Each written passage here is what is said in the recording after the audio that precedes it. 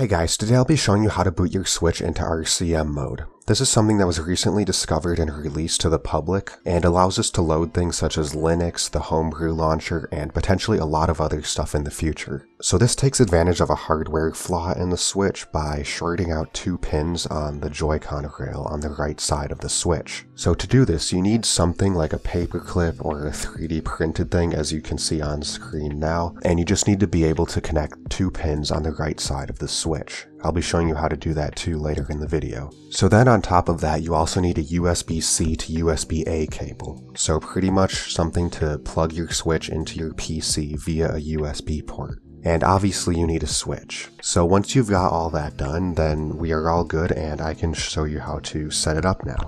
So to start off, you want to remove the Joy-Cons from your Switch if they're not already detached. Next, you want to take your paperclip or 3D printed jig thing and slide it into the right side like I'm doing now. You won't be able to tell if you got it in the right position until later in the video, so you can just hope for now and we'll see later. If you're using a 3D printed thing like I am, then the chances of it being successful are a lot higher than that if you were to use a paperclip or a wire or something like that. So next, you need to plug the USB-C side of the cable into your Switch and the USB-A side into your PC, like I'm doing now.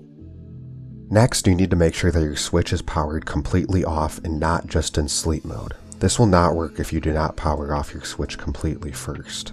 So now, while you have the thing in the right side of your Switch, you have the USB-C cable in your Switch and the USB-A side of it in your PC, and it's all turned off, then you can continue by holding down the volume up button and then pressing the power button once.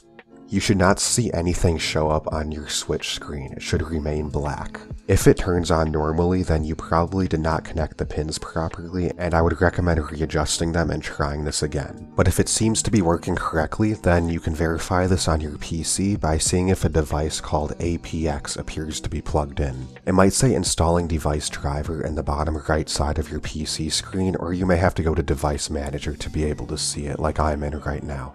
But yeah, if you see this, then that means your Switch is successfully booted into RCM mode and you can use any of the stuff that people have made that utilizes this mode. So yeah, that's all I have for you today. Thanks for watching, leave a like if this video helped you, comment if you need help or if you want to help anyone else out, and subscribe for more videos like this in the future. And I'll see you next time.